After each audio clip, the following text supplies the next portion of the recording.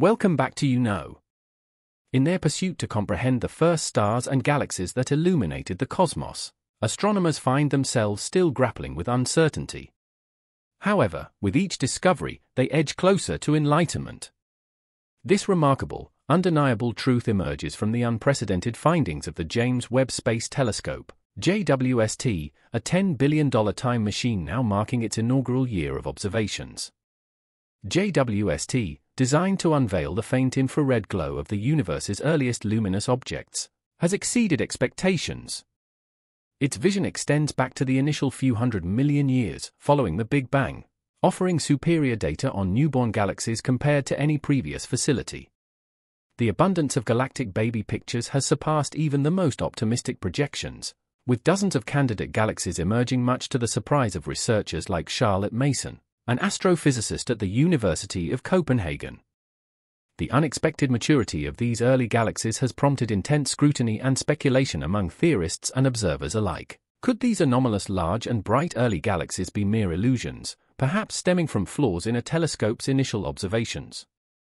Or, if genuine, could they be reconciled within standard cosmological models? Alternatively, do they hint at a universe far stranger and more complex than previously imagined, possibly challenging the foundations of the Big Bang theory itself? Join us today as we delve into how the James Webb Space Telescope has reshaped our understanding of the cosmos. But first, let's rewind to the birth of the universe following the Big Bang. In the aftermath, as the universe cooled, electrons, protons, and neutrons combined into mostly neutral hydrogen atoms, marking a period known as the Cosmic Dark Ages. Then, a pivotal event occurred. Most of the universe's mass, composed of elusive dark matter, began exerting its influence, eventually leading to the formation of the first stars.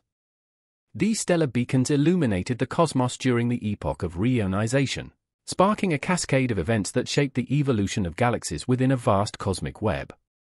Meanwhile, Edwin Hubble's groundbreaking discoveries in the 1920s revealed that the universe is expanding. Subsequent observations, including those from the Hubble Space Telescope, unveiled an even more astonishing truth. The universe's expansion is accelerating, driven by enigmatic dark energy symbolized by the Greek letter lambda. By integrating the properties of cold dark matter, regular matter, and radiation into Einstein's general theory of relativity, scientists constructed the lambda cold dark matter, LCDM, model, which remarkably aligns with a myriad of observational data. One way to validate this framework is by scrutinizing the very distant galaxies, akin to peering back in time to the initial few hundred million years after the colossal explosion that set everything in motion. The quest to glimpse the universe's earlier structures began with the Hubble telescope in 1995. Over 10 days, Hubble captured 342 exposures of what seemed like an empty patch of space in the Big Dipper. To astronomers' astonishment, this seemingly dark expanse revealed thousands of galaxies at various distances and stages of development, stretching back much further in time than anticipated. In 2016, astronomers made a groundbreaking discovery with Hubble, the most distant galaxy known at the time, dubbed GN-Z11. This faint smudge dated to approximately 400 million years after the Big Bang, challenging conventional notions of early galaxy formation. However, it did not fundamentally undermine the LCDM model, partly due to its diminutive size comprising only 1% of the Milky Way's mass. Yet astronomers needed a more potent tool to discern whether GN-Z11 was an anomaly or part of a broader cohort of enigmatic early galaxies. Enter the James Webb Space Telescope, renowned as the largest and most potent observatory ever launched from Earth. Positioned 1.5 million kilometers away from earthly interference and cooled to near absolute zero, JWST carries a massive segmented mirror and highly sensitive instruments designed to unveil never-before-seen details of cosmic dawn. JWST's initial discoveries have already surpassed expectations, offering glimpses of galaxies astonishingly close to the dawn of time and probing exoplanet atmospheres with unprecedented precision. As Webb's vision extends back to the universe's earliest epochs, it promises to yield unparalleled insights into newborn galaxies, potentially reshaping our understanding of cosmic evolution. The implications of JWST's early revelations are profound, potentially rewriting the opening chapters of cosmic history and shedding light on fundamental questions about our existence in the universe. As Mark McAfee, a senior advisor for space and exploration at the European Space Agency, aptly noted, these machines are designed not to affirm the status quo but to challenge it, paving the way for paradigm-shifting discoveries. A key method utilized by researchers to assess the distances of celestial objects is a variant of the Doppler effect. Analogous to determining the location of an ambulance based on the pitch of its siren, astronomers measure the redshift of galaxies, where the magnitude of redshift indicates the object's distance from us. JWST's data has already led to intriguing findings, such as the discovery of galaxies with redshift values ranging from 11 to 20, hinting at the possibility of an incomplete understanding of early galaxy formation within the LCDM model. In summary, JWST's unprecedented capabilities have begun to unravel the mysteries of the early universe, challenging existing models and paving the way for a deeper understanding of cosmic evolution. Researchers delved into computer simulations of universes governed by the LCDM model and made a startling revelation. The early bright galaxies observed by JWST were significantly more massive than those simulated to form concurrently. This dissonance sparked debates within the scientific community and garnered attention from various media outlets, with some claiming that JWST was challenging the foundations of cosmology. However, not all experts were swayed by these assertions. One inherent challenge lies in the ambiguity of LCDM's predictions. While concepts like dark matter and dark energy are relatively straightforward, visible matter exhibits complex interactions and behaviors, especially in the tumultuous early years following the Big Bang. These chaotic times must be approximated in computer simulations, introducing uncertainties into the models. Another complication arises from the difficulty in accurately determining the distances of galaxies. In the months following the initial papers, the ages of some purported high redshift galaxies were reassessed due to updated telescope calibrations.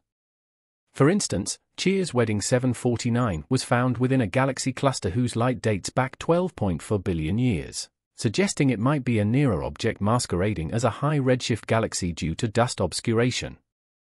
NAU, among others, highlighted the potential existence of new types of galaxies, confounding researchers. Cheer's Wedding 749, regardless of its distance, represents a peculiar case potentially defying conventional expectations with its low mass yet significant dust content. To obtain more definitive distance estimates, researchers anticipated leveraging JWST's most potent capability, spectroscopy. Unlike photometry, which measures brightness, spectroscopy analyzes the wavelengths of light, akin to conducting a DNA test to unravel an individual's ancestry. While initial observations relied on photometric measurements, combining spectroscopy with photometry for 4 galaxies revealed redshifts up to 13.2, indicating light emitted 13.2 billion years ago. The unveiling of these spectra sparked excitement among researchers, signaling a potential shift in our understanding of the early universe. Brant Robertson of the University of California, Santa Cruz, suggested that these findings imply rapid evolution in the early universe, with galaxies evolving 10 times faster than today, akin to a hummingbird's accelerated heartbeat compared to larger creatures. However, questions lingered regarding whether these rapid changes were compatible with the LCDM model.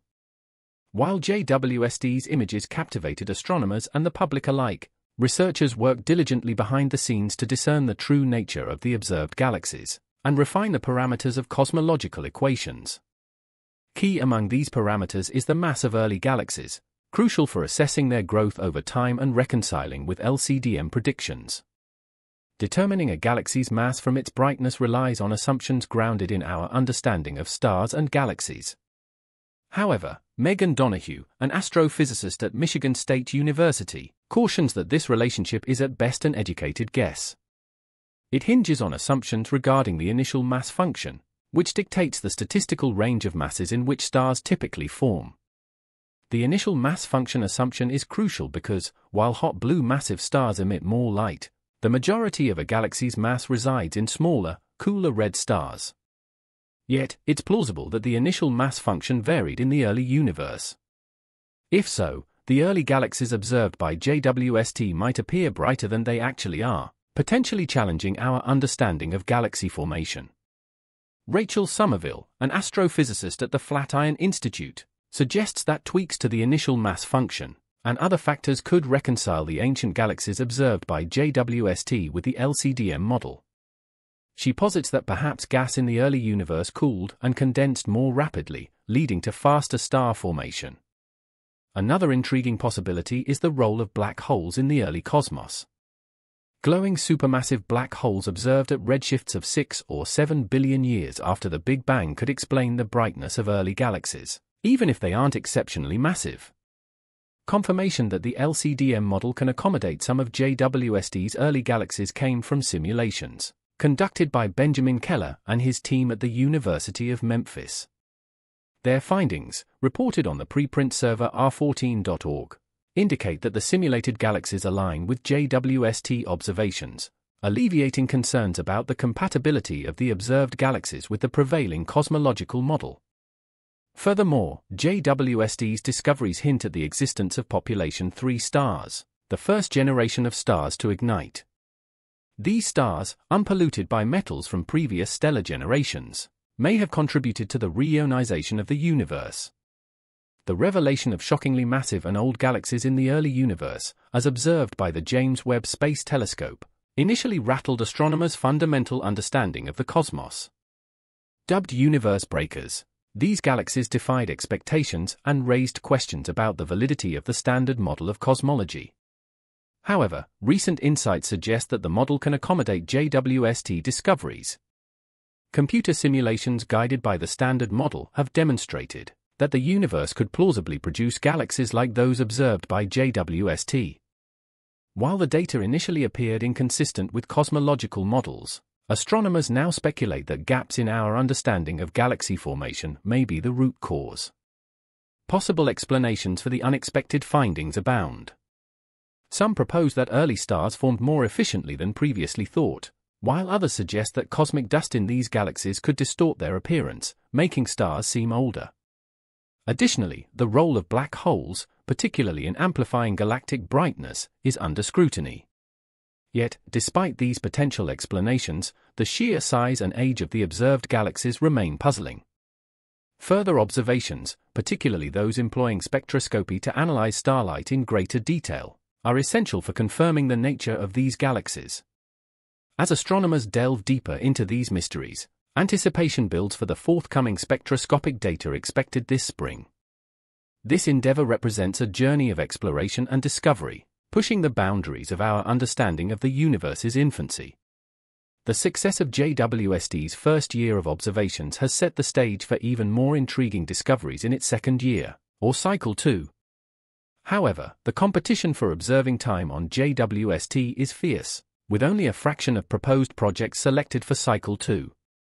Despite the disappointment for some, the rigorous and anonymous selection process ensures fairness and integrity in determining JWST's scientific priorities. Despite the fervent competition for observing time on the James Webb Space Telescope, not all astronomers found success in securing time for their proposed projects. Nathan Adams of the University of Manchester, for instance, expressed disappointment as none of his 4 proposals were accepted. Conversely, Marion Landbar of Texas A&M University celebrated the approval of 3 proposals, all focused on studying white dwarfs, the remnants of sun-like stars. Landbar's research aims to confirm the existence of suspected white dwarf worlds potentially harboring intact planets. By studying these stellar remnants, researchers hope to gain insight into the fate awaiting Earth when our Sun evolves into a red giant in billions of years. A significant portion of JWST's observing time in both Cycle 1 and Cycle 2 is dedicated to exploring the earliest known galaxies in the universe and searching for exoplanets. Daniel Einstein of Harvard University, for instance, plans to push the telescope's capabilities by hunting for galaxies formed just 200 million years after the Big Bang, beyond redshift 15, a feat never achieved before. Meanwhile, Rohan Nato of the Massachusetts Institute of Technology is leading a project to use the gravitational lensing effect of a galaxy cluster to magnify the light of smaller objects, potentially revealing clusters of population 3 stars, the first generation of stars in the universe. In Cycle 2, the focus on the TRAPPIST-1 system, a set of 7 Earth-sized planets orbiting a red dwarf star, continues. While 3 programs were selected in Cycle 1, only one has been chosen this time, led by Michael Gillen of the University of Leuven in Belgium.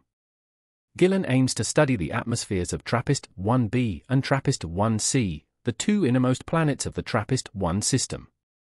Previous studies suggested that TRAPPIST-1b might lack an atmosphere, but Gillen plans to use a technique measuring temperature differences between the day and night sides of the planet to confirm this and explore implications for the system's potentially habitable worlds. Christopher Glenn from the Southwest Research Institute in Texas plans to use JWST to study Saturn's moon Enceladus, which may have a habitable ocean beneath its icy surface. Glenn hopes to detect evidence of ocean chemistry on Enceladus's surface, including substances like ammonia and organic molecules, which could provide insights into the moon's habitability. However, not all proposed projects received approval. David Kipling of Columbia University's proposals to search for exomoons orbiting exoplanets were rejected. Despite the disappointment, Kipling emphasizes the significance of this research, as the detection of exomoons could challenge current models of our solar system and provide valuable insights into cosmic norms. Nancy Levinson of the Space Telescope Science Institute acknowledges the inevitable disappointments from unselected programs, but encourages researchers to continue striving for opportunities in future cycles. With the deadline for Cycle 3 proposals approaching, there's still hope for scientists to pursue their research goals using JWST. Overall, the selected programs represent a diverse range of scientific inquiries, showcasing JWST's potential for groundbreaking discoveries across various fields of astronomy. As Levinson highlights, there's much more to uncover, and JWST's journey of exploration is far from over. Thanks for watching.